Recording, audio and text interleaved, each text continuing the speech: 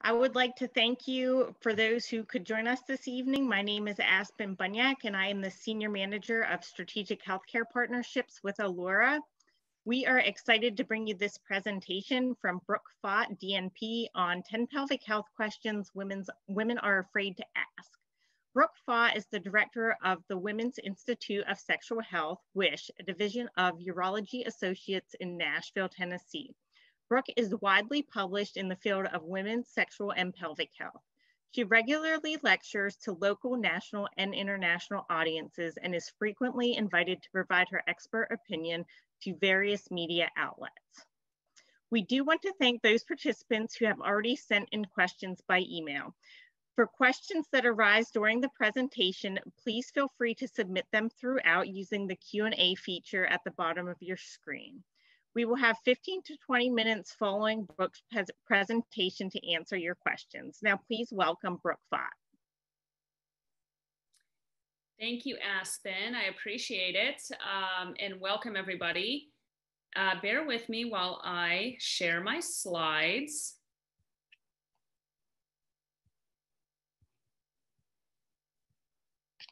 All right. So hopefully you guys can see everything, and I trust Aspen will let me know if we encounter any technical errors. So one thing I wanted to just put out there really quickly is if anybody has any questions, this is a pretty large group, which is awesome. But if you guys have any questions, we're going to go through kind of top 10 things that I get asked, both from professionals as well as my female patients. So if you have anything specific about each individual topic, feel free to submit a chat. I will try to capture those as I'm talking, and then Aspen is on the back end, kind of navigating through those as well. And certainly we can answer things at the end, but I'm happy to kind of stop in between and elaborate upon anything that you're interested in. So tonight's topic, as we discussed, is sexual and pelvic health and the top 10 things that I see in my clinic, in my practice, that women oftentimes are a little bit scared to ask, or they think that maybe there's no treatment, or they're the only one dealing with it. And so we want to kind of demystify and debunk some of these concerns, and also offer up some techniques as to how you as a healthcare provider can manage things. And if anybody's on here that's more a layperson that maybe isn't a healthcare provider, but maybe is tagging along, maybe you'll pick up some tricks and techniques for your own sexual and pelvic health. So this is me. So as stated, I'm Brooke. I'm a women's health nurse practitioner. I practice in Nashville here, and I'm the director of the Women's Institute for Sexual Health, which is a division of Urology Associates. I started this practice back in 2005 to essentially better expand upon the women's services that we provide in the urology practice, realizing that there is a big missed opportunity for treating sexual and pelvic floor dysfunction in women. I've since kind of expanded into offering treatment for vulvar dermatoses or skin disorders, a lot of menopause management for certain sexual disorders such as low libido, painful sex, diminished arousal, difficulty achieving orgasm, lots of chronic pelvic pain, things like IC or interstitial cystitis, endometriosis, high tone pelvic floor, vaginismus, those sorts of things. Basically, it's a hodgepodge practice where I'm managing a lot of complicated conditions that oftentimes take a little bit more time to treat. And so I see a lot of really interesting stuff in my practice every day. One day I'll write a book, but it has to be after I finish practicing, because I'll probably lose my license. I also, I lecture a lot to Vanderbilt University School of Nursing and School of Medicine, and really enjoy speaking. Unfortunately, of course, we're not getting around much, so I'm doing a lot of these virtual sessions, and really enjoy it. I enjoy connecting with my people across the nation and also internationally. So as I mentioned, some of the conditions I treat, there's a lot of women's issues that are missed, unfortunately. And some of that has to do with the fact that as healthcare providers, some of these topics aren't brought up in our medical training. We just don't have training on them. And a lot of times it has something to do with the fact that maybe there's not research on this topic, or maybe there's not money to be made. And so oftentimes there's not a lot of interest in certain aspects of women's healthcare. The other thing too, is it can sometimes take a bit more time than what we have allotted in our 5 and 10 minute office visits. And then there's also the stigma associated with a lot of sexual and pelvic health conditions, both from the provider standpoint as well as from the patient standpoint. And so oftentimes we don't want to bring up certain topics because we're afraid we're going to embarrass them. We're afraid we're going to get embarrassed. We don't want to offend or end up in a lawsuit. So we just avoid kind of uncomfortable topics in many cases. But hopefully we'll kind of open that up a little bit tonight and answer some burning questions. So the top 10 things we're going to start with when not tonight becomes every night. This is one of the most common things that I see in my practice is distressing low sex drive. So it's very, very common despite what we might think. When we think about sexual dysfunction in women, or just sexual dysfunction, we think about erectile dysfunction, which is certainly a problem associated with men or with individuals that have a penis.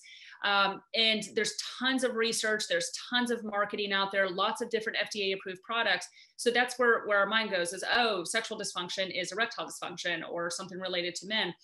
What we do know is that there is a substantially larger percentage of women that report sexual complaints compared to men. And when we break that down and we look at desire, arousal, orgasm, and sexual pain, there's a large percentage of women, more so than any other condition, that report bothersome low sex drive. When we break that down even further into women that have low sex drive that are bothered by it. So not every woman will be bothered enough to seek care or that actually wants a remedy for their symptoms. For instance, I might have a couple that says, you know, my partner just had surgery, or my partner, you know, has a health condition and they can't be sexually active. And we're okay with that. We've just learned other ways to be intimate and romantic. So they're not having sex and that's okay, but she admits that her libido is low. That's not a person that I'm going to treat for low sex drive. But a woman that comes to see me and says, you know, I just kind of lost it. It's like a light switch went off. And I'm really bothered. I feel like I've lost that connection with my partner and that spark, and I don't have any interest in anybody outside of my marriage. It's really just, you know, the fact that my desire went away. In that case, she's bothered. She's experienced a change in her baseline sex drive.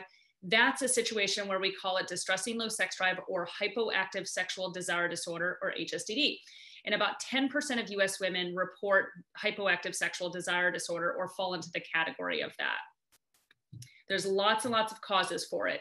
The PRESIDE study was a study published a while back. It was about 2008, but it's still considered a landmark survey when it comes to identifying the prevalence and the breakdown between ages of distressing low sex drive, arousal dysfunction, and orgasmic dysfunction.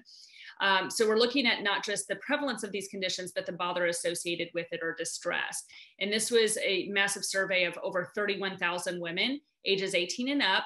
And what they found is that distress is higher in the ages between 45 and 64.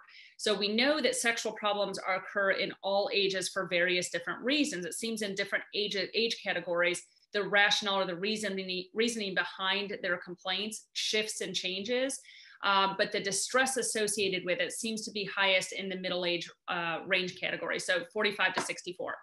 Some of the correlates of distressing sexual problems include poor self-assessed health, low education level, depression, anxiety, thyroid conditions, and urinary incontinence. None of those are surprising. They're all a bit unique and different, but nothing for sure is surprising. And as I mentioned, about 10% of US women report distressing low sex drive. When we think about the sexual response model, so how does sexual desire develop? Back in the 70s, or early in the 60s and even in the 70s, a lot of research that occurred in sexuality and sexual health involved only male subjects. And then the data was then assumed to be consistent with the female sexual response. So the early linear sexual response model that was published back in the 60s and early 70s was really more specific for what we understand now to be male sexual response.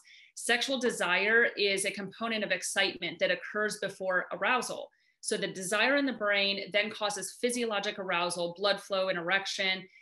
In women, that would be blood flow into the clitoris, followed by plateau, which is reaching the cusp of sexual excitement, orgasm, which is release of that sexual tension, and resolution, which is returning to a non-aroused state. I call that the roll over and have a cigarette phenomenon.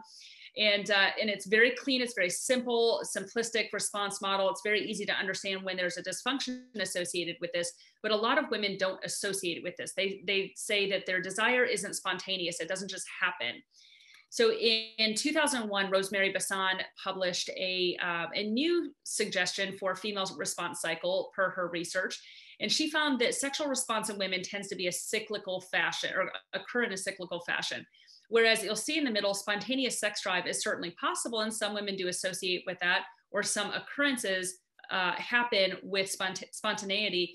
But oftentimes, a woman or an individual has to be receptive to sexual cues, whether it's a compliment or flowers, or watching a romantic show or reading a novel or something that kind of serves as sexual stimuli. They must be responsive to that, whereas the brain processes that information in the limbic center, allows the body to go, oh, something's happening, arousal occurs, this is all on the subconscious level. Then that triggers the brain to become aware that something is happening. So the cues come in, the brain processes it from a subconscious standpoint, the body responds, then the brain goes, oh, something is happening, I like that, that feels good, and I want to continue. So in that case, it's opposite. In the male sexual response cycle, desire occurs first. In the female sexual response cycle, arousal occurs first before desire. And so desire is based upon the desire to continue in a positive encounter. In addition, we see physical and emotional satisfaction and emotional intimacy that are really critical components to a satisfying and enjoyable sexual encounter. Past experiences play a role in future experiences. And so we know that if an encounter was really positive, then a woman may be more motivated to enter into another sexual health cycle or sexuality encounter in the future. Whereas if they have pain or they don't enjoy it, they don't feel that there's intimacy and bonding, they may kind of shut it down or not be responsive to future cues. And I know that's kind of complicated. So if anybody has any questions, let me know. The psychosocial neurobiology of sexual response is really a nerdy way to kind of break down sex. We need to think about, there's excitatory factors that play a role in enhancing sex drive, and there's inhibitory factors. And we'll get into this a little bit more, but we need to think about this when we're kind of looking at an individual and trying to figure out exactly where the problem lies. Is it due to too low of excitation, or is it due to the too much inhibition? And then there's certainly other factors as well too, but excitatory factors include sex steroids, and we typically think about testosterone, dopamine, oxytocin, melanocortins, and norepinephrine. Some of you may not be familiar with melanocortins, and we can certainly talk more about that, but it's really interesting, and it'll pop up here in just a second, so don't forget that. And then inhibitory factors include serotonin. We oftentimes think about SSRIs, or patients that are on Paxil, Prozac, Zoloft, and they report, gosh, my sex drive has declined, or I can't achieve orgasm now. It's because the serotonin, while it's a fantastic mood stabilizer, it can kill sex drive. And then opioids, there's a big opioid epidemic right now in the United States. It's ongoing. And so I certainly know I have a lot of patients that may have been or are currently on opioids that we try to work on getting off of them in order to improve their sexual functioning. And then endocannabinoids and prolactin are certainly factors that can also play a role. With the influx of approval of medicinal marijuana, that's something and also recreational marijuana, that's something to think about. Sometimes a little bit of marijuana can actually help to relax an individual, but a little bit more than that. It's just like alcohol can serve as a depressant and actually shut down the sexual response cycle. And then prolactin, we think about breastfeeding moms. Any woman that's breastfeeding or has hyperprolactinemia may be another explanation for their distressing low sex drive. One of the things that I find to be really helpful to understand how sexual response works in women is looking at these PET scans here. So essentially these are volunteers, and we have a cohort of healthy volunteers that report no sexual concerns. And then we have a cohort of individuals that report or that fall into the category of HSDD, or hypoactive sexual desire disorder. And when we think about excitatory versus inhibitory, it's important to keep in mind that certain aspects of the brain should light up or should become active when watching erotic movies. So these are the excitatory aspects of the brain. On that note, we should also see other aspects of the brain shut down, because we shouldn't think about the dishes, and we shouldn't think about work, and we shouldn't be counting the tiles on the ceiling. So there's components of the brain that really should shut down while other components activate in order for a healthy and effective sexual response. So here we see in the healthy volunteers that are laying in this PET scanner, watching erotic movies, we see some light up activity in the brain. When we look at the brain activity of an individual with HSDD, we see a substantially lower level of light up activity. So toggling back and forth between those, you see that big difference. So that's pretty interesting. That's about as tangible of information as we can get to kind of prove that HSDD exists. Now, when we look at deactivations, again, there's components of the brain that should shut down, and that's what we see in the blue. These are healthy volunteers, and we see certain aspects of the brain shutting down. We don't see that in individuals with HSDD. And so the suspicion is that possibly individuals with HSDD either don't have enough excitation, they have too little inhibition, or both. And so it's important to think that through when we think about treatment options. This is the process of care that was published through ISWISH. It is open access, and you can just simply Google process of care ISWISH. ISWISH is the International Society for the Study of Women's Sexual Health.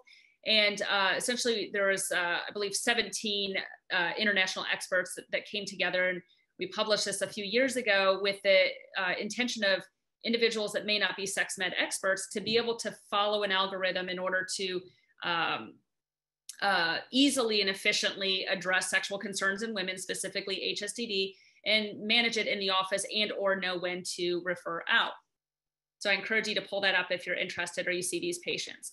Currently in the United States, we have 2 FDA approved treatments for HSDD. That's 2 more than what I had 5 years ago, so I'm grateful for that. But when we think about the medications that we have for male sexual dysfunction, we can probably count over 30 when we include PDE5 inhibitors. That includes Viagra and Levitra, those sorts of things, testosterone products, injectables, all sorts of different products to enhance the male sexual experience. So we're way, way, way far away when it comes to available treatment options. The options that we have at this point include 2 FDA-approved options, Addyi and Vyleesi. Addyi is a pill. It's a 5-HT1A receptor agonist and a 5-HT receptor 2 or 5-HT2 receptor antagonist. I believe I'm saying that correctly. But essentially, it enhances, like in the end result, there's an enhancement of dopamine, essentially norepinephrine, and then a slight suppression of serotonin. It does take about 8 weeks for it to work. It's a nightly pill. Biggest side effects include sleepiness, kind of dizziness, and there is a bit of a caution for individuals that drink alcohol. There's not a contraindication, but rather a caution so that if an individual drinks more than, I think 2 or 3 alcoholic beverages in one night, just don't take their pill that night because it does act on the central nervous system. But about 50% of women that take this product will have a substantial sexual response. And I see that in my clinical practice too, maybe a little bit higher of a percentage, I think, because I really weed out the patients I think that will respond well. I don't want them to take something for 8 weeks if I don't think it's really going to work for them. But the women that it works for, it's really a profound result. And then if they end up stopping it for whatever reason, it's like, again, this light switch just goes right back off. Vyleesi is the newest member of the HSDD team, and that was approved just a couple of years ago. It's an auto injector. It has the active medication within it, so no need to draw it up. It's subcutaneous, very tiny needle. It's auto administered by the individual, works within about 45 minutes, and can last upwards of 16 hours or so, depending upon the individual and their metabolism, of course. I've even had patients tell me it lasts the entire day. So that's kind of a nice benefit too. But anyway, a lot of women are concerned about, you know, do I want to do an injection before sexual encounter? It seems like it kind of kills the mood, but it's about 45 minutes ahead of time. So it's really not in the moment of it. And it really is pretty pain-free. I haven't had anybody complain to me about the injection site discomfort. The biggest side effect of this is nausea. It occurs in about 40% of women that use it. It tends to be really mild though, and it's usually, for whatever reason, only with the first injection. So after that first injection, usually the rate of nausea substantially decreases or kind of eradicates.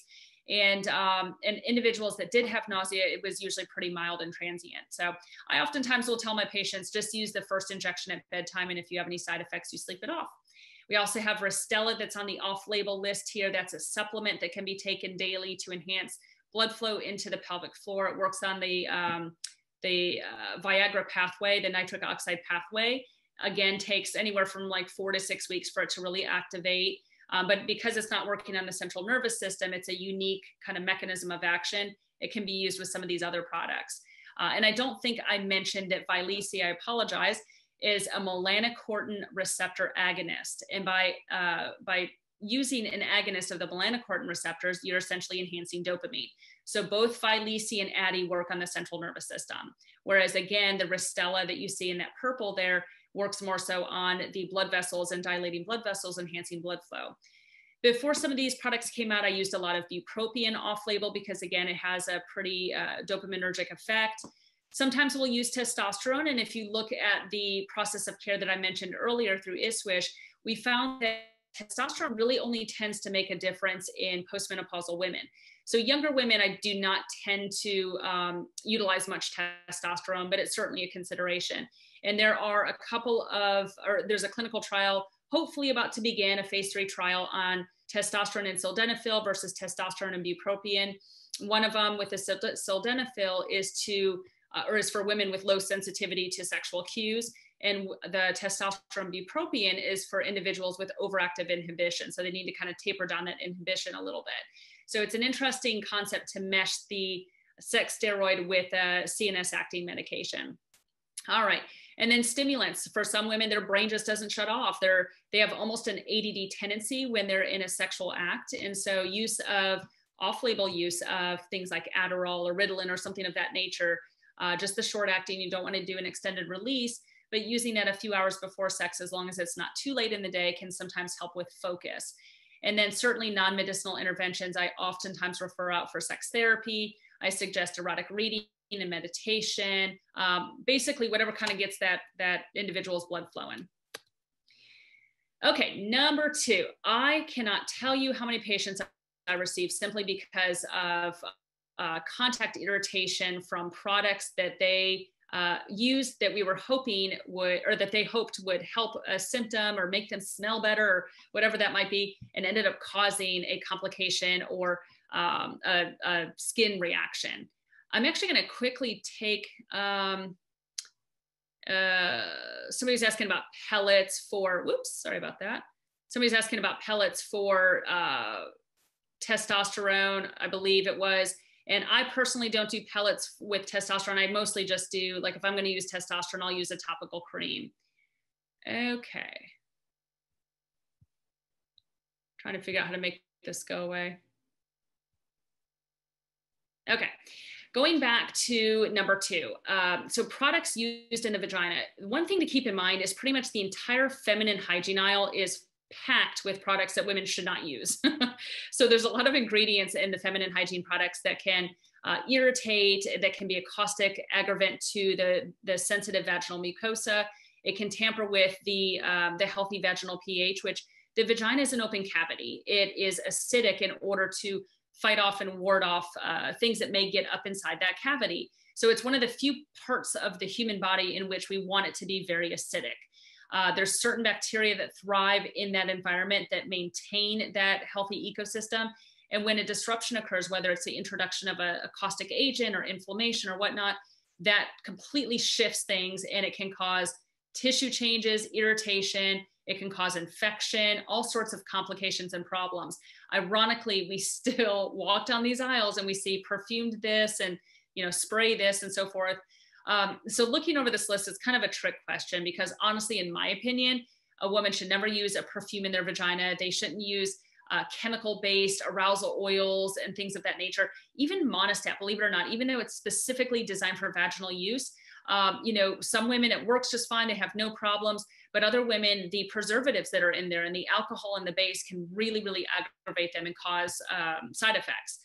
And then as a joke, Lysol, haha. However, in years past, Lysol was actually marketed, not just used, but marketed as a vaginal douche. And if you see here on the left, this advertisement, this is an actual ad that was published. I want to say it was like in the 1920s or 30s or so.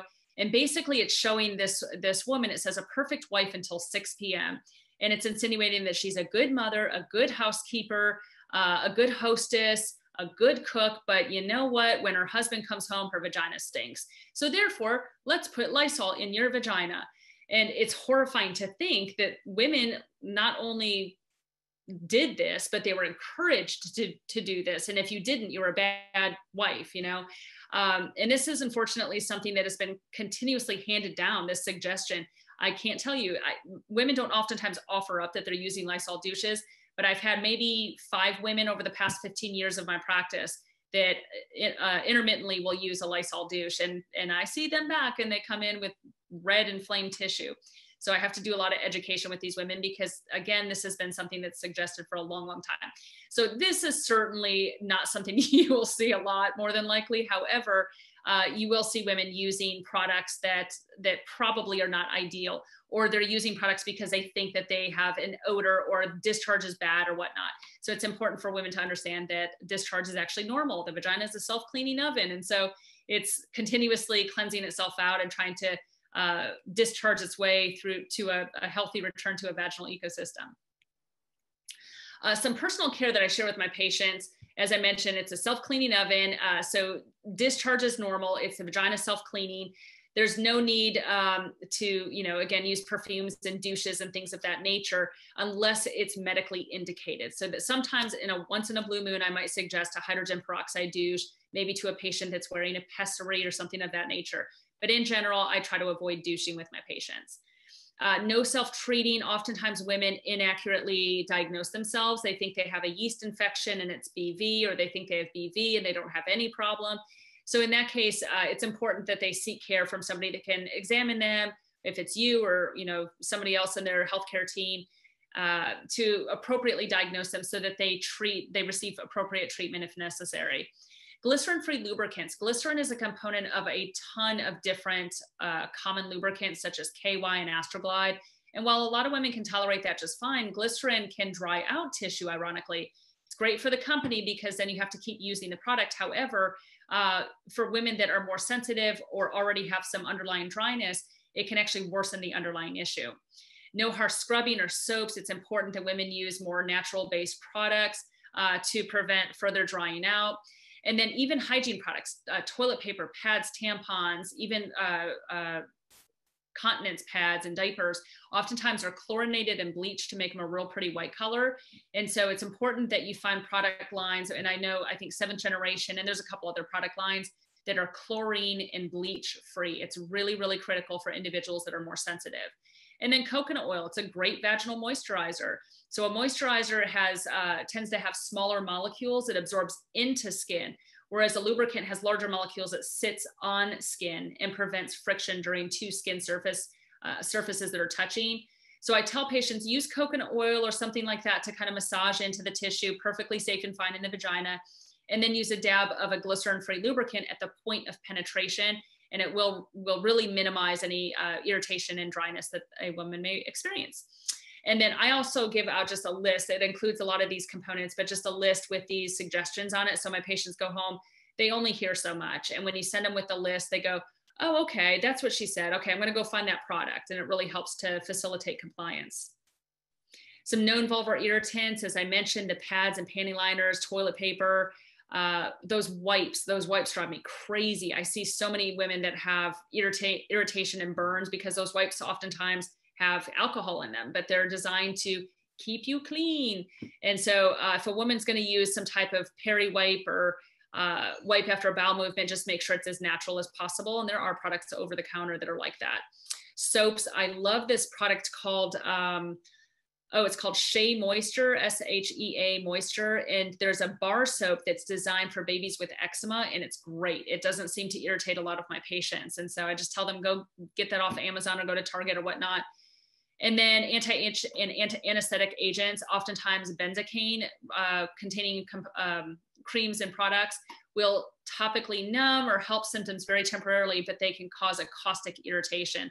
So when I went through training eons ago on vulvar dermatology, it was imprinted in my brain that benzocaine will give you pain. So benzocaine will give you pain. Keep that in mind if there's one thing to take away today. Lubricants, as I mentioned, just be careful of glycerin and even parabens and the alcohol base that's in creams. Certain products that you might prescribe for vaginal use, if it's also used for oral mucosa, make sure it doesn't have a peppermint base to it. We've had that issue in the past. We've talked about the sprays and douches. Certainly if a woman is sensitive to latex, I try to just avoid latex at all costs in my practice. and adhesives, and as I joked earlier, the Lysol. Okay, any questions about that?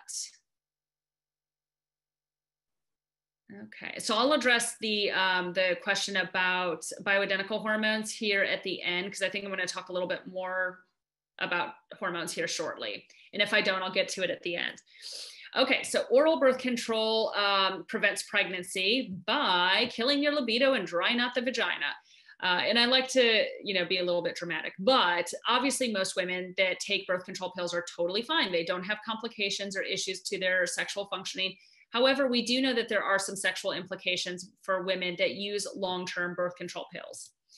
So this is a little diagram or a chart here that shows you that in the first column, you see continued users of oral contraceptives. The second column, you see discontinued users. And in the third column, it's never users. And what we see is that women who have never been on oral contraceptives have a much higher testosterone. They have a much lower sex hormone binding globulin, which is a protein that latches onto testosterone and renders it useless. And also they have a higher calculated free testosterone. So this is interesting. It's something to consider for patients that maybe are trying to decide between different contraceptive agents and may already be high risk for sexual dysfunction or already complain of sexual disorders.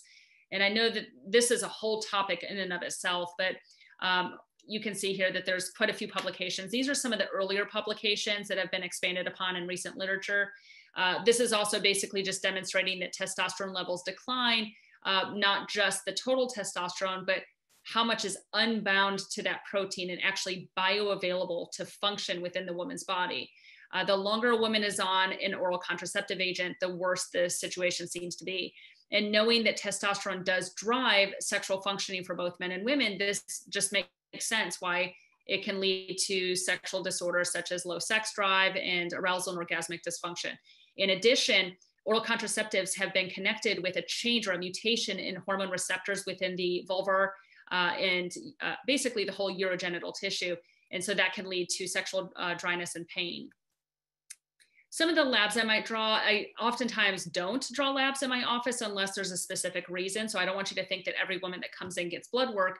However, if I do need to draw labs, if for some reason I think they need a testosterone panel, these are some of the labs I might draw, including testosterone as well as dihydrotestosterone. It's the more activated version or more active version in the human body compared to total testosterone.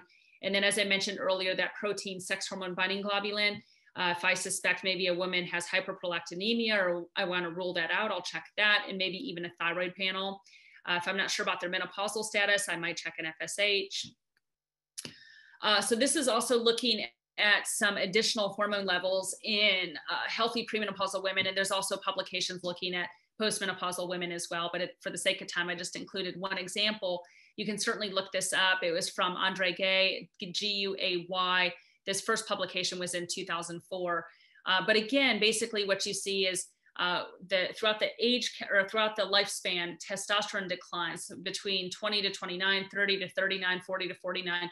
So as I mentioned earlier, when we're talking about testosterone, oftentimes when a woman hits menopause, she experiences a decline in her circulating estrogen and progesterone, but she's also then dealing with lower levels of testosterone. So that's why we see in postmenopausal women, testosterone plays a key role. However, a younger woman on oral contraceptives may have a postmenopausal-like level. And so in that case, we need to either get them off of the contraceptive agent and switch them to something else that may not have the same effect, or potentially even play with a low potency dosing, which is certainly off-label. All right, sex is a risk factor for recurrent UTIs. Gosh, this is one of the most maddening things I see in my practice. Working in urology, this is very common. It meshes the two things that I treat, which is sexual disorders and urologic conditions. But there are definitely methods to minimize recurrent UTIs. We do know that the female urethra is much shorter than the male urethra at 5 centimeters compared to 22 centimeters. And during intercourse, there's a direct hit to the urethra. So oftentimes, especially in a woman who maybe has a more narrow introitus, maybe less elasticity, less lubrication, there's going to be more of a direct impact on that urethral tissue. And so bacteria can get shoved up inside there. So that's why we tend to see more frequent UTIs in women compared to men, and also women after they become sexually active. Some considerations: postcoital void. So after a woman is done being sexually active, whether it's with herself or with a partner, just try to urinate just to get any extra urine out of the bladder. Avoid scrubbing the vulva and application of harsh soaps and chemicals. I have a lot of women that think that because they're getting these infections, they're dirty, so they're scrubbing themselves. I've had women sit in bleach baths, like what you hear for people with MRSA, just really harsh things that can worsen the situation and predispose them to more frequent infections. Proper water intake, treat skin disorders of the vulva appropriately, and even a cranberry supplement. So for anybody that's familiar with the company that's sponsoring our talk tonight, there is a fantastic cranberry supplement, which I'm going to show you here in a second. But the American Urological Association, in their published guidelines, they do acknowledge that cranberry at the bottom there, under the non-antibiotic prophylaxis, is an appropriate treatment. It's a non-antibiotic treatment to help prevent recurrent bladder infections. And I use this product in my female patients of all ages, and it's been a miracle. I just had a gal the other day. I was telling one of the people from this company that she told me, she goes, you know what? Ellura has been the best thing that's happened to me through this entire year. And it just kind of made me laugh, because I mean, it's not saying much because 2020 sucks, but it was a pretty powerful statement. So this is ellura. It is a very, very powerful, potent, high quality cranberry supplement. It is a medical grade cranberry supplement, to say that as well. And it's got 36 milligrams of pack. For anybody that's not familiar with that, that's the essentially the measurement of the cranberry juice concentrate or the extract. Now you'll see, if you look at products over the counter, and I see this all the time, where I'll look at a shelf and you see all these different products and they look very similar. They might have the same dosing, or one might actually seem like it has a higher milligram of the pack. And you think, well, gosh, this one either is cheaper, it has more in it, or maybe it has a higher milligram. But what I've learned is that, and this is over the past 5 years or so, not only looking at the data, but also my patient experience, they're not all created the same. And I think we've all experienced that with various supplements. Unfortunately, there's very little regulation with supplements. And so pretty much anybody can throw whatever they want in a bottle and call it what they want. And that's where we see a lot of the kind of competitors of these supplements, but they're filled with garbage, or the process of them is really poor, and it leads to a really poor, ineffective product. And that's kind of what we see with other cranberry supplements. And I always wondered, you know, gosh, I don't really see a lot of effectiveness with some of these other cranberry products. So I kind of got away from cranberry products for a while, years ago. And then I found ellura again, and really started suggesting this to my patients consistently. And I've seen a tremendous improvement in my patients. I probably recommend this 3 or 4 times a day. I have a quick little video. I'm going to see if I can get this bad boy to work.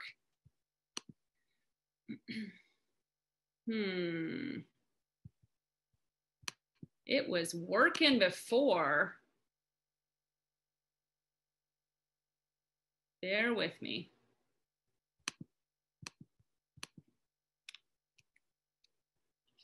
Well, okay.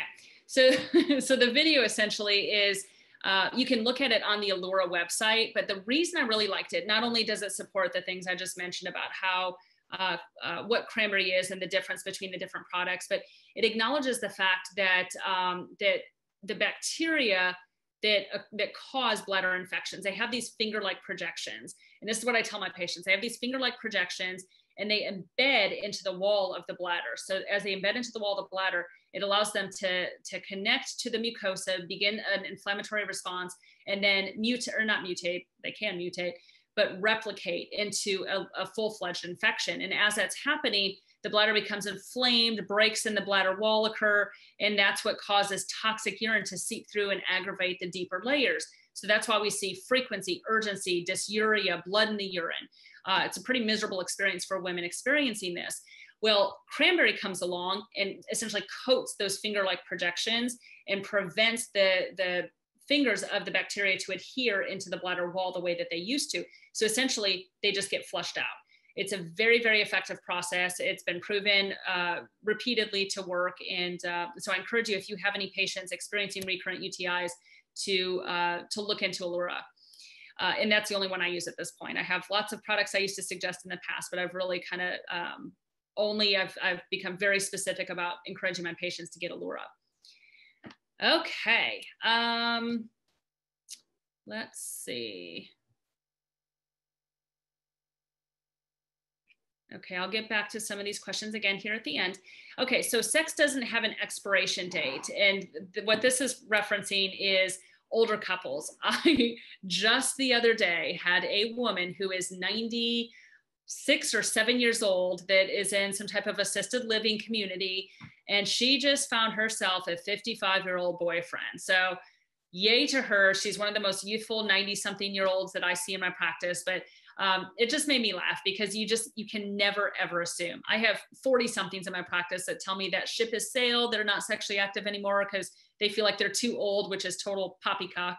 But then I also have lots and lots of older couples that find it very, very important, and as it should be. So there really is not a time period that we should assume or expect our patients to stop being sexually active. And it's really important that we keep that in mind when not introducing our own bias into our assumptions into our patient visits. So make sure you include that in your health history, asking, do you have any sexual concerns, or explaining that sometimes as women enter into menopause in the years after, or when partners begin to age, there's complications that can occur with sexuality. Do you have any questions for me? And, you know, if it's not really your groove and you're not super comfortable asking those questions, at least identifying on paperwork that there might be a concern and finding a way to refer out is really important. There's a lot of research on that. We just unfortunately don't have time to dive into it. So I want to give you a quick little snippet on that. All right, and then this is the fun one. Sexual aids and toys are simply physical therapy for the vagina or the vulva or the pelvic floor. All right, so this is where we get into some fun examples of different toys and items and what they do and what to consider for patients that may have sexual complaints. This is a picture of, would you say it's pain or arousal and orgasm? They kind of look the same, huh? So here we'd see some pumps and vacuum devices. The Eros device was the first thing to ever be approved for sexual dysfunction in the United States. It was approved back in 2001. And I remember when it first came out, I thought, I will never recommend that. That's so weird. And it was also very expensive. However, they had really impressive data. So it didn't unfortunately take off all that well, and it kind of fell by the wayside. It's made a comeback. I believe it's like $200 to $300 now. And I think initially it was about $500. So it's an improvement. It's not covered by insurance, but essentially it's got a little suction device that stimulates the clitoris and enhances blood flow into the genitals. There's some devices that are a little bit cheaper, over the counter. We've got the womanizer device. I did not name that. I kind of giggle when I say that. It's kind of a terrible name. It's a German-based company, and it's got a patented airflow technology, but it really is a phenomenal mechanism of action. So instead of it just suction, it doesn't suction, it has this airflow system on top of vibration, and women tend to really give positive reports with it. And then there's other like sucking vibrators and things like that that can be bought on Amazon and pretty much any other website that sells products like this. Amazon, of course, sells everything. So you'll see a lot of these devices are on Amazon. Some of them are more specific companies, such as Dame is a female-led company that offers products that are designed for enhancing the female sexual experience. But it's really important, I think, to destigmatize. Like our first inclination when this slide pops up is to go, oh my gosh, I hope my kids aren't watching. And by the way, I hope none of you have your kids around. When I was actually developing the slide, funny story, my nanny happened to walk in. I happened to be at home, and she walked in on me just as my computer froze right on the slide. And so it was slightly awkward, but it was a good experience in trying to destigmatize and explain, what I was doing and the importance of this. Well, a lot of women, especially, if there have been any, let's say, spinal cord injuries or changes in older age or changes in sensation of the pelvic floor or the vagina, oftentimes respond really well to vibration. So there's no reason to not look at this really as physical therapy or sexual physical therapy or pelvic floor physical therapy. And all these products, they come in different shapes and sizes and costs. So just taking maybe some of these websites and sharing them with patients can be quite helpful. All right, nipple stimulation. I was actually trying to find a slide earlier that talks through some of the erogenous areas of the body. It's not just the genitals, and that's really important, especially for women that have pain, or women. I have a lot of women with spinal cord injuries that have lost sensation either entirely or partially, and there's other parts of the body that can be stimulated with aids and toys. So here's some examples. All right, and I tend to talk a lot, and I'm running kind of short on time, so I'm gonna kind of speed through these last few, and then we'll do some questions. But physical therapy is a really critical component to my practice, and it's really important to consider it for pelvic floor disorders. I have a fantastic network of physical therapists in my area, and a lot of them you can find through apta.org. It's the American Physical Therapy Association. They have a find a physician or a physical therapist on their website. So you can click on their link, type in women's health, and you'll find somebody that practices women's health. I encourage you to meet your local physical therapist so you can tell your patients what to expect and just let them know, hey, I know this person, they're really cool, they're nice, or I've had good experience in the past. Because sending somebody to pelvic floor PT when they might actually work through the vagina is a little bit intimidating for somebody who's never thought about some type of therapy like that. In Europe, this is very, very widely used. Women after giving birth, oftentimes, I think it's in France, they get government sponsored 6 weeks of pelvic floor PT. So it's very, very common. It's just here in the US, it's one of these like stigma things. But it's really incredibly helpful for women with pelvic pain, sexual pain, urinary incontinence, even decreased sensation sometimes. Just enhancing that blood flow can really help. And then also not just leakage, but also other voiding disorders, constipation, that sort of thing. World of difference with those patients. And then urinary leakage. I see a lot of patients with urinary incontinence. However, women that say, I only leak when I'm super aroused during sexual activity or with orgasm, it may not be leakage. I actually had a patient years ago, it was right after I started my practice, that reported this type of phenomenon, and she ended up pursuing a sling with a physician outside my practice.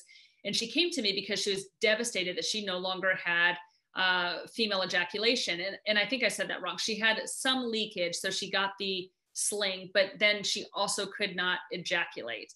And it was really bothersome because she found it to be very, it was a really pleasurable sensation for her to have this ejaculation. But it's been found, initially we thought it was only about 10%, but in more recent publications, upwards of 70% of women report at least an intermittent experience with release of fluid similar to male ejaculate during intense arousal and orgasm. It's suspected that this is released from the Skene's glands, which are just to the side, just lateral of the urethra, as shown in this diagram below. And in some studies, it's been identified that there's possible PSA or prostatic specific antigen. It's late in the day, I can't remember all the words, or prostate specific antigen, which is obviously something that we see in semen out of men. So there's a suspicion that maybe the Skene's glands are analogous or somehow similar derivatives of the prostate gland, but we don't have a clear consensus on that. And then pain with sex is never normal. And we do have lots and lots of treatments for the various causes of sexual pain, which include high tone pelvic floor dysfunction, which is different from those patients with vaginismus. If you've ever heard of the term vaginismus, we think tightness of the muscle. But what that is if you go to examine somebody with vaginismus, you put in one finger in the vaginal canal, the muscles clamp down. That's vaginismus. If a woman is tolerant of an exam and you put your finger in, you're doing an exam, and they seem really tense just in general. They're not having a spasm, but just tension and tenderness. It's kind of like sitting at a computer and then you kind of rub your back and you feel knots in your shoulders. The same thing can happen inside the vagina in the pelvic floor. And those are trigger spots associated with high tone pelvic floor dysfunction. It's very similar treatments, but oftentimes a different set of circumstances. So women that have trauma, whether it's just chronic pain or they've had a bad sexual encounter, they've been raped or whatnot, oftentimes we see vaginismus associated with that, but not always. So don't always assume somebody with vaginismus has a history of sexual trauma. It could be as simple as, they're a really intense athlete. They started having pain when they tried to use tampons, and that led them to have an involuntary spasm with penetration of anything. Atrophic vaginitis, the new term is genitourinary syndrome of menopause.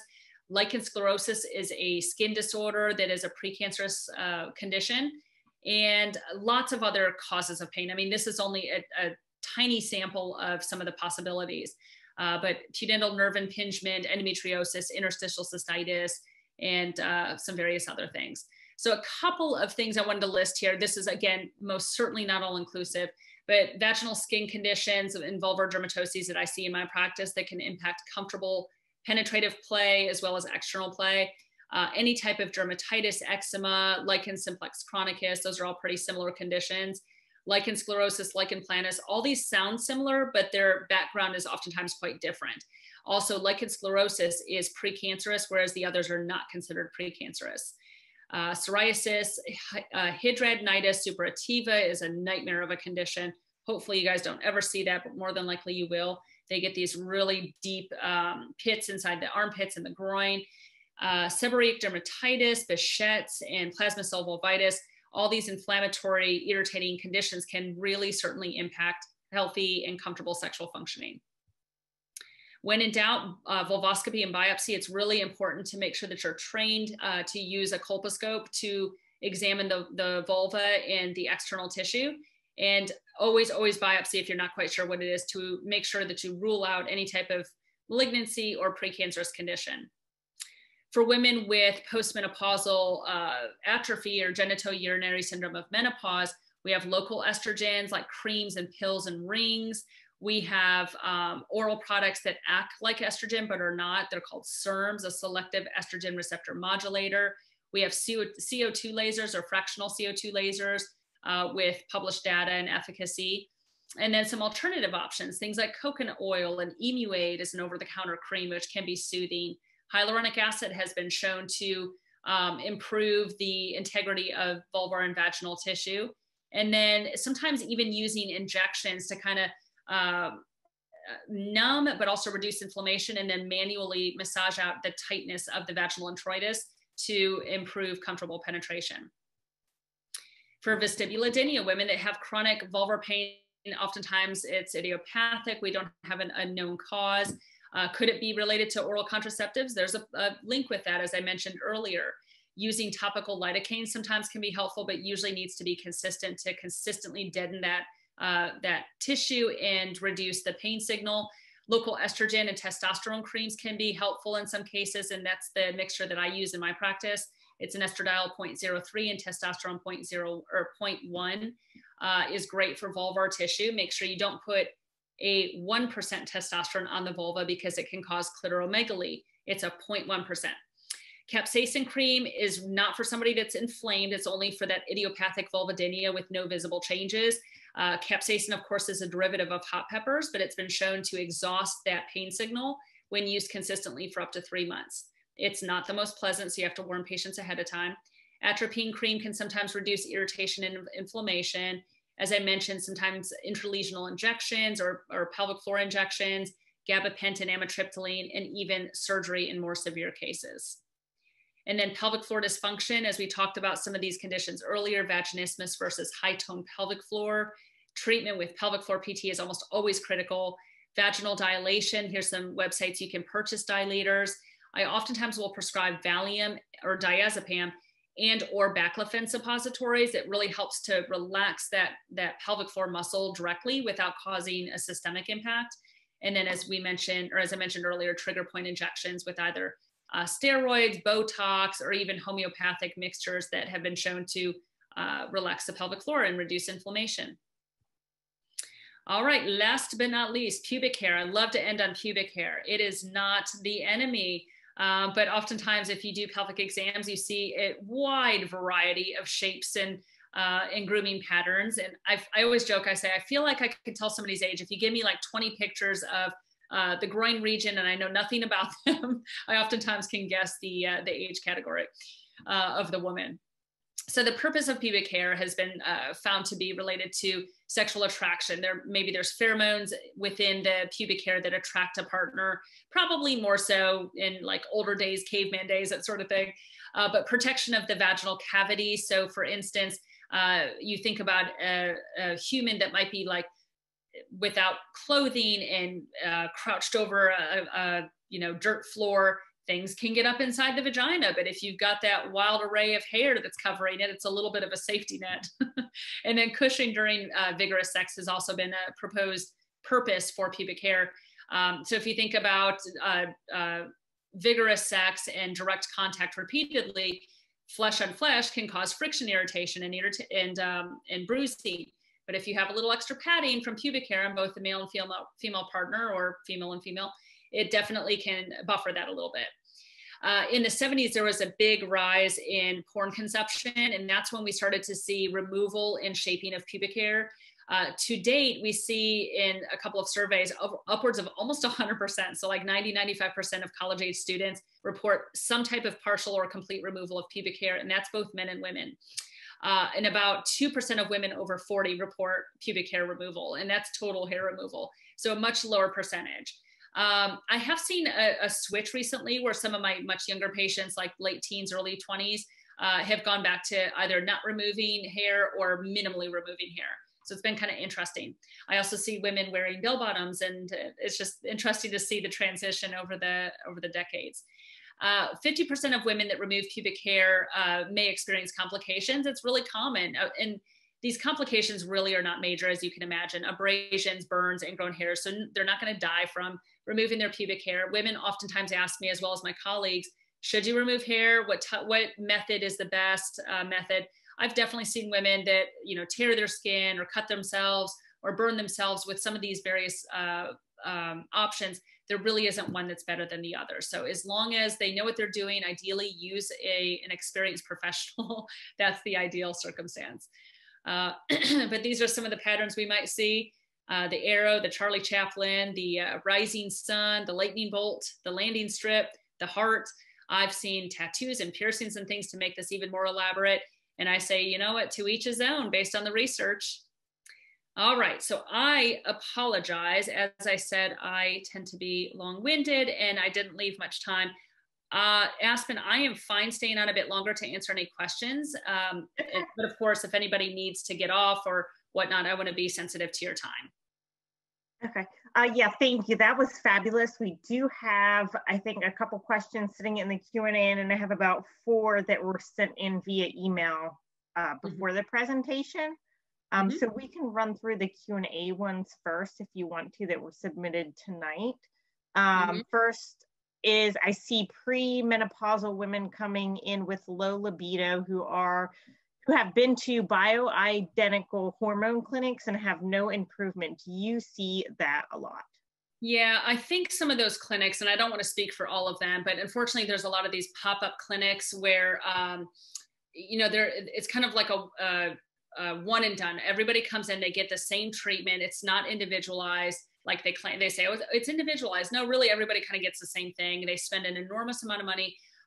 Now, with that being said, there are safe and appropriate clinics too, but unfortunately there's been a bad rap with the ones that don't really follow appropriate standards. They're really just kind of bringing people in and just trying to make a buck. All that being said, patients that may not experience symptom improvement, whatever their symptom is, let's say it's low libido, it may be because it's not a hormone-based issue. Maybe they need a product that is going to work more so on the central nervous system. Maybe they hate their partner. Maybe they have sexual pain. So that's where I think it's important to look at all the possibilities and do a comprehensive assessment versus just relying upon a hormone replacement. Okay.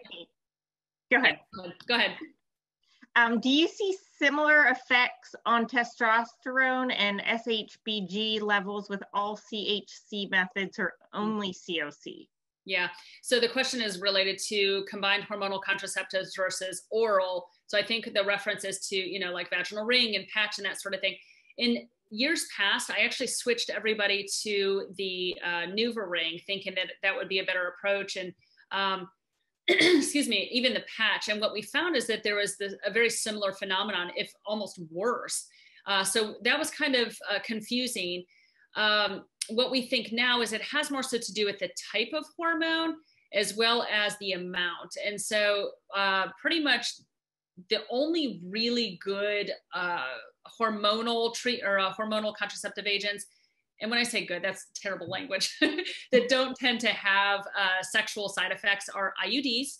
And even, you know, like the Depo and even like Nexplanon, sometimes the type of progestin used can, at the amount that it's used at, can also have its own array of sexual side effects, which makes things a little bit tricky. So IUDs tend to be a pretty safe approach, including the progestin IUDs, because it's a low potency, it's a localized progestin, more so compared to the injection and the ring.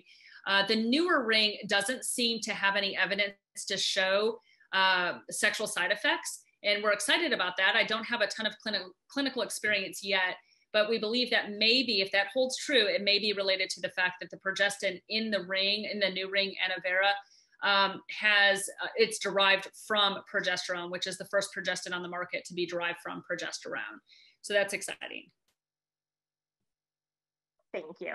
Do you use postcoital antibiotic prophylaxis, or has ellura replaced that for your patients with recurrent postcoital UTIs? Yeah, I certainly use postcoital antibiotic prophylaxis, or even just like a daily low potency antibiotic. However, I do encourage trying ellura for my patients first, if they're willing to give it a try. And keeping in mind that I work in urology, but patients oftentimes come to me because they want alternative options. They don't want to have to take an antibiotic all the time.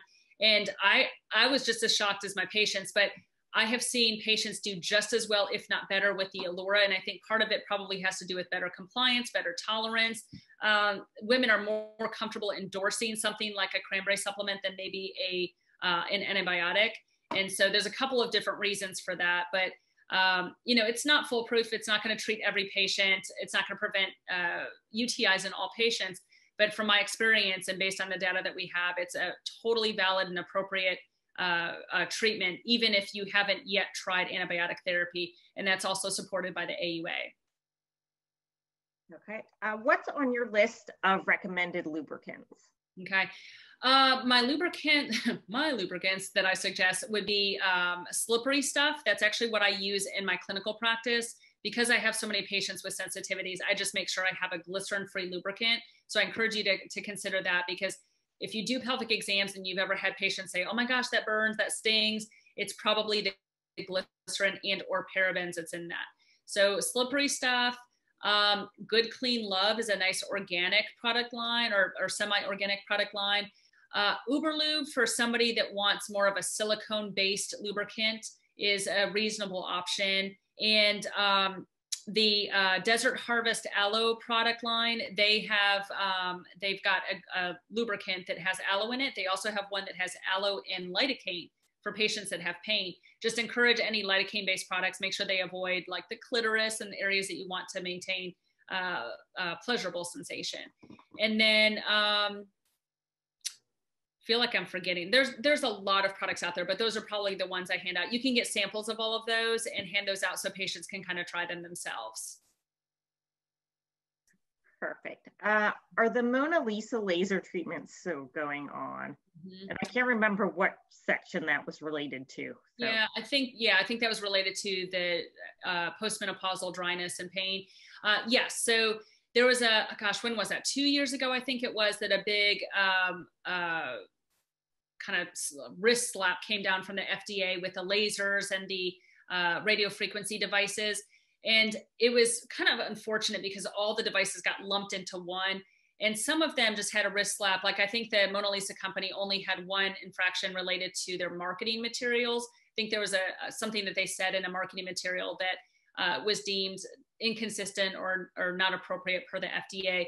Whereas some of the other devices were actually deemed unsafe or unfit for human use. And so a lot of them kind of fell by the wayside, but the Mona Lisa persists. It has 30 plus publications. There's actually ongoing clinical trials looking at it, not just for GSM or atrophic vaginitis, but also lichen sclerosis, vestibulitis, vulvodynia, with really positive data so far. So I don't think, unfortunately, we'll ever see FDA approved CO2 fractional laser therapies, at least from this point that I can tell, because the devices don't have CPT codes. And so there's no way to run it through insurance, even if it was technically approved.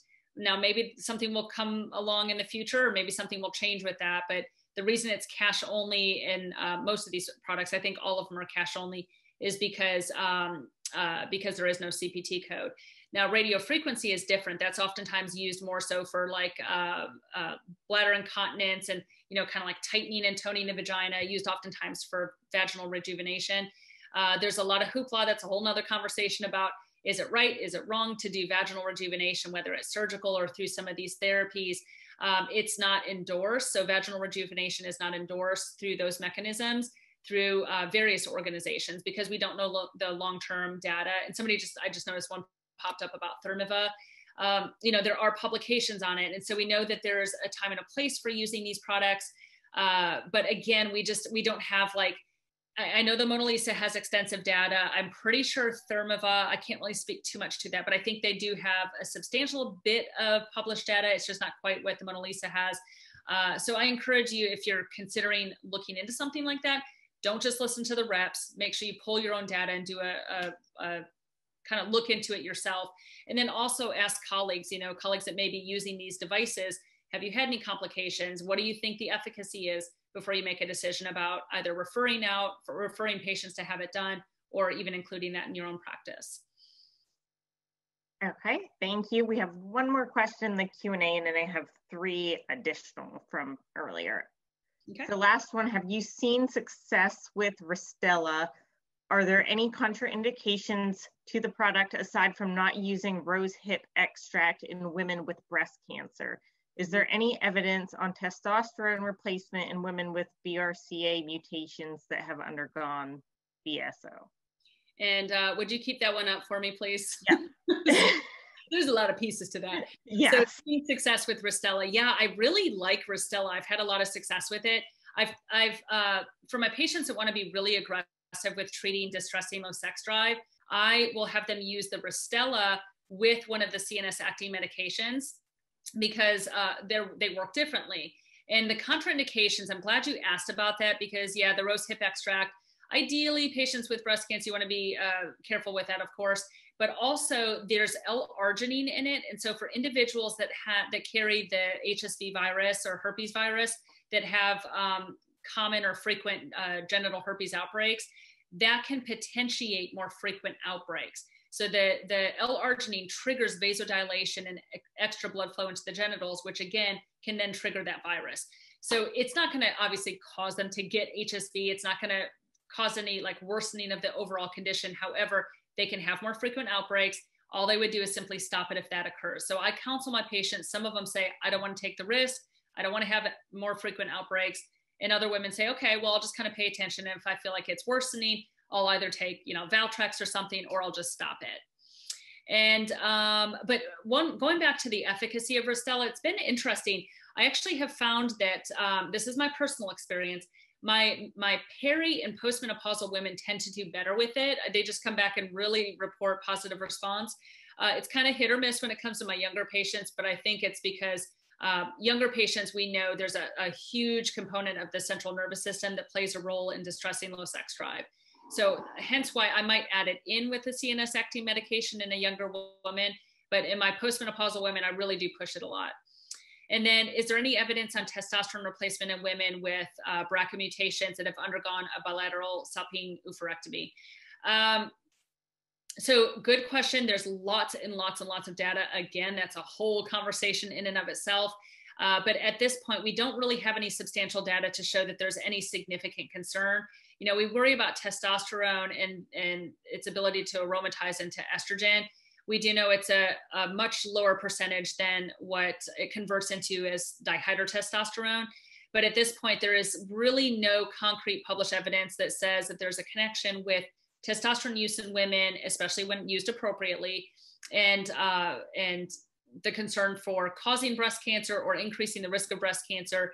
I would certainly be cautious. For what I do with my high-risk patients is I confer with their oncologist, and we go through some of the data, and usually we feel pretty comfortable, unless they're in the midst of an early diagnosis or something like that. But testosterone is from the information that we have and the published data we have, is very, very safe when used appropriately and monitored. The potential side effects that can occur, you know, hirsutism and acne, moodiness, that sort of thing, is usually only when it's abused and used at very high levels. So talking about some of those clinics, I've seen women that go get pellets at some of the clinics and they're not managed well. They receive way too much testosterone. They come to me and they're just riddled with acne. They've got hair growth all over their face and on their chin.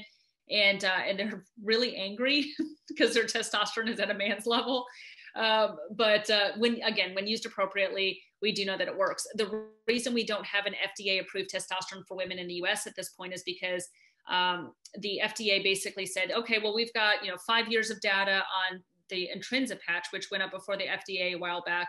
They said it looks safe, it looks effective. We want 5 more years, which would equate to about $1 billion more worth of research.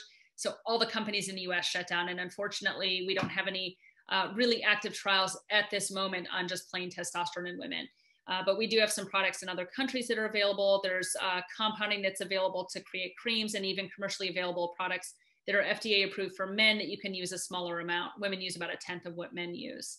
So that was a very windy explanation for that question. I'll let you move on, Aspen. Thank you. Okay, this one was submitted via email previously. So if a woman can't orgasm at all, what issues could it be? So if a woman can't orgasm at all, the question would be, was she able to in the past, or has this been a lifelong issue?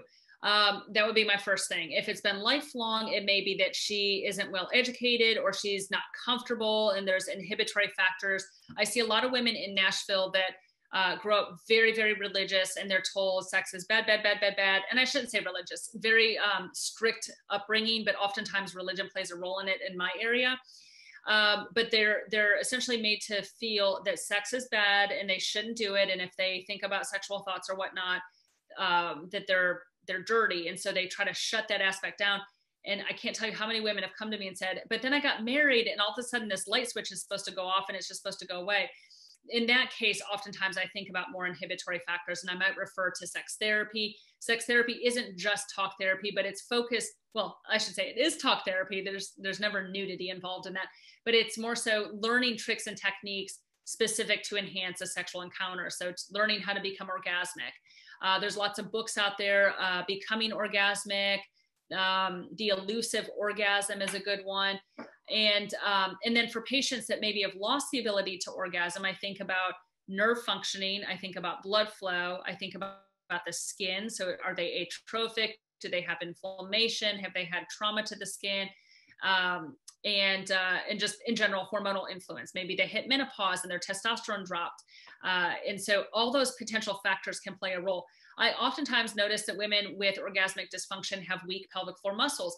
Orgasm is contraction and release of those muscles. And so if they have weakness, or if they have tense muscles, they don't have the ability to relax, to contract. So either way, weakness or tension can lead to orgasmic dysfunction.